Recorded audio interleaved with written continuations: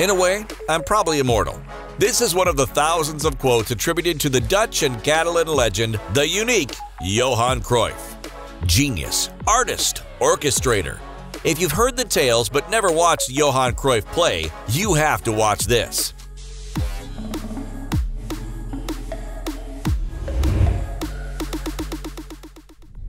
Hendrik Johannes Cruyff was born in April of 1947 in Amsterdam, more specifically 5 minutes away from Ajax's stadium, a place that would become his home, even more so when his mother took a cleaning job at Ajax to make ends meet after the sudden death of Johan's father.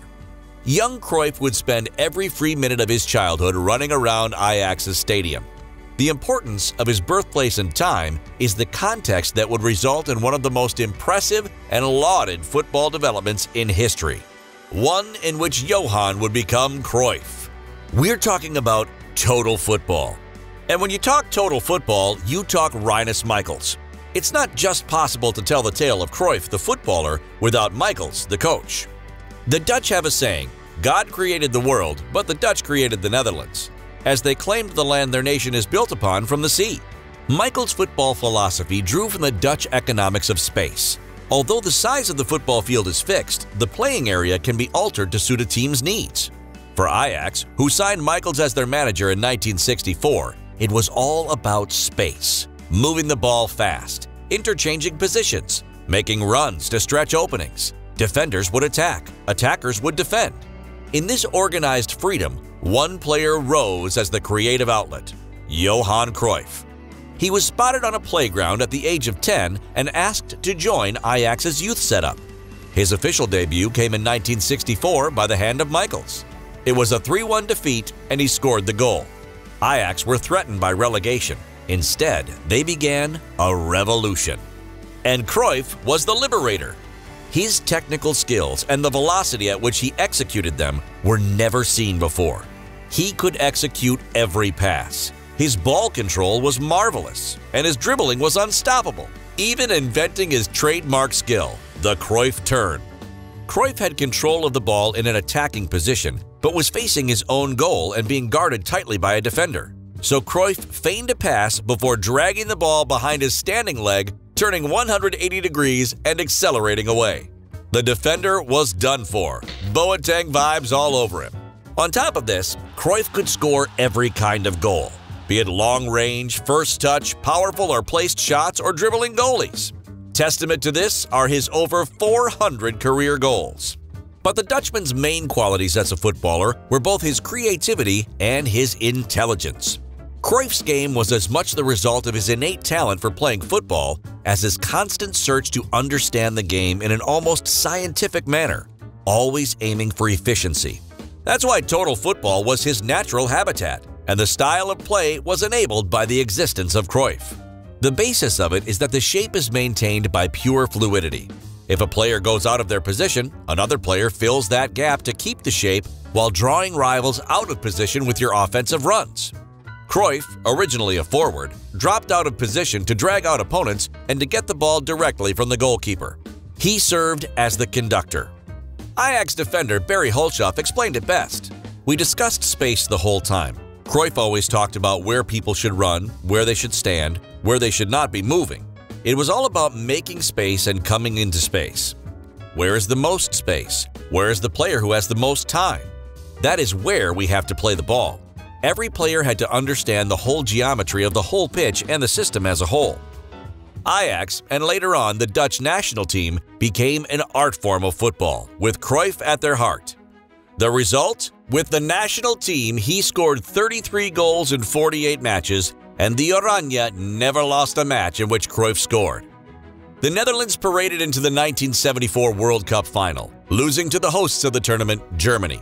Cruyff was picked as the MVP of the tournament. Despite lifting no trophies, the Clockwork Orange wowed the world of football in the 70s, laying the groundwork for the future of the game, possession football and tiki-taka. With Ajax, there was silverware aplenty. 6 Dutch league titles in 8 years, 4 Dutch Cups, and 3 European Cups in a row, from 1970 to 1973. With the cherry on top being the European Super Cup and the Intercontinental Cup in 1972. Ajax became the best team in Holland, Europe, then the world. Johan Cruyff received all the individual awards, including 3 Ballon d'Ors.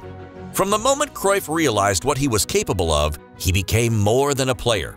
His long hair was unusual for the time. Cruyff was a professional footballer who saw his widowed mother not making enough to support his family. Cruyff saw the differences and inequalities in football and sought to repair them, even threatening to drop out of the Dutch squad ahead of the 1971 World Cup on a squad bonus dispute. So where does the best player in the world, an artist of the game who would speak with his feet and his mouth, go after winning everything at home? Where does the player who's more than a player go to? To the place where he was needed the most. In 1971, his teacher, Rinus Michels, moved to Barcelona. Michels realized that Barcelona players did not lack technical ability, but were easily weakened by criticism. They lacked the winning mentality to become a football force. Michels wanted Cruyff, and Cruyff had fallen out with the Ajax board, but there was still a problem. The Amsterdam team wanted to sell him to Real Madrid. A problem easily fixed with another quote from Cruyff: "I will never play for a team that represents Franco." This was a decisive statement, one that sealed the Barcelona deal and showed Catalans what this guy was all about. When you get older, you see a lot of things more in football, I mean just football. And I think the best time, by routine, by everything else, is about 26, 27. So you reckon you're now about at your peak? I hope so, yeah. Cruyff changed FC Barcelona, scoring 16 goals in 26 matches, winning 5-0 at the Santiago Bernabeu, and clinching the league title for the Culés for the first time in 14 years. Yes, 14. Cruyff accepted his role as a Catalan and pro-independence symbol, a visible face in the direct opposition to the powers that be. As a player, he won a further Copa del Rey with Barcelona and decided to retire in 1978. But like many other greats of the game, retiring wasn't something he was good at. Cruyff made a comeback in the USA, playing for the old NASL after a series of poor investments almost drove him bankrupt. Though he wasn't a fan of the artificial pitches, his time there and a brief spell at Spain's Levante made him realize he wasn't done with football yet, and there was only one place he could go back to: Ajax. His impact was instantaneous, and once more, club and player were ruling over the Netherlands. His final chapter, however, was with their bitter rivals. After winning the Dutch Cup, the Ajax board thought Cruyff wasn't worthy of a new contract. This angered Johan so much, he went across the street, knocking on the door of Feyenoord. Playing with a very young Ruud Gullit by his side, Cruyff played every match but one, was the star of the team, and won the domestic double, ending his career as the best player in the country. When we talk about Cruyff's legacy, we have to make an impossible separation between the footballer and the manager. Here, in Old School, we talk about footballers. But Cruyff's influence on the game is still present today. His ideals on the pitch led to some of the best teams, nurtured the best footballers, who in turn became some of the greatest coaches in history. Tiki-taka, total football, the Ajax school, Barcelona's Masia, Pep Guardiola, everyone and everything under the wing of Johan Cruyff, the immortal god of football. But we have to focus on the baller. Cruyff was an artist on the pitch. What others do with a guitar or a paintbrush in their hands, he would do with a ball at his feet. He was arguably the smartest footballer in history. If not the best footballer ever, he was the most unique. And Cruyff's influence on the game is unrivaled.